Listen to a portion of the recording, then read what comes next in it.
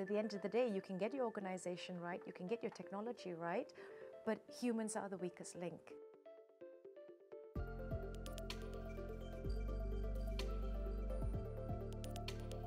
I'm Nisha Rawindarin, and I've just completed my PhD in cybersecurity, looking at the impact of small medium enterprises in Wales at Cardiff Metropolitan University.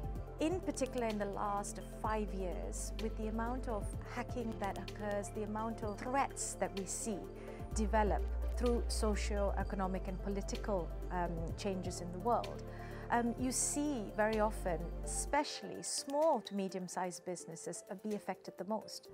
I'm currently a director at ATEL Systems Limited, and ATEL is a small medium enterprise in Wales specialising in networking and infrastructure, especially cybersecurity. So this research has come at a very crucial time because as a business we were trying to grow, and as a business we were trying to understand, or at least I was trying to understand, why we were doing the things we were doing.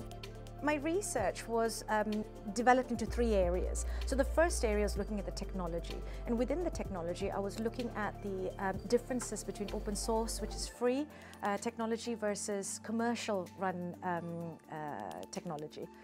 So the survey was carried out, and there were 3 different areas of the survey that was conducted in terms of the awareness of cybersecurity, how cybersecurity engaged, whether people knew the meaning of, malware, virus, Trojan, things of cyber threat, and whether they understood security, the steps in order to achieve that security. I found that the size of the SME and the knowledge of cybersecurity had an effect, had a big impact in terms of the employees' engagement towards cybersecurity and how they behaved in a cybersecure environment. There was a substantial gap in terms of the awareness of people, because at the end of the day you can get your organization right, you can get your technology right, provided that you are financially able to, but humans are the weakest link, and we do tend to slip up.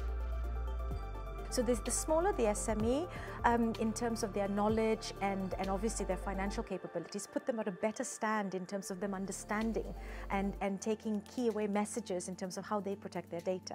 If the SME does not have that knowledge or is not digitally mature in terms of their own digital hygiene within their business, the people are none the wiser. So training and education and making sure that your business is constantly cyber aware is key. ATEL has benefited, the business has benefited through the CAS program, and customers have benefited from that. And to see the customer benefit within Wales in a small business environment, and the things that they now can do as a result of the education from the research, has proved to me that there was a cause and an effect. I need a big bus, get on that bus, go to every SME in Wales and absolutely teach them about cybersecurity and the simple things that they can do in terms of how to keep their data, their biggest commodity, safe.